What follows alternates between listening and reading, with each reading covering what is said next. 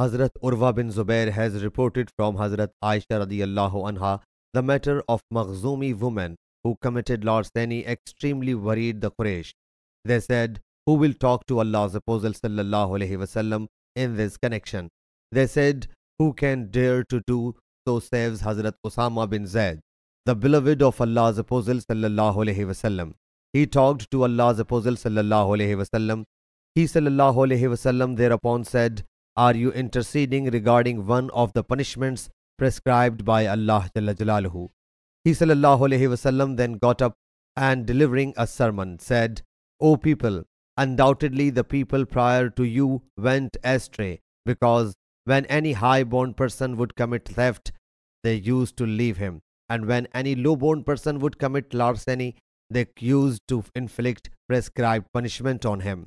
By Allah Jalla Jalaluhu, if Fatima, Muhammad's daughter, had committed larceny, Hazrat Muhammad sallallahu alaihi wasallam would definitely have cut her hand off.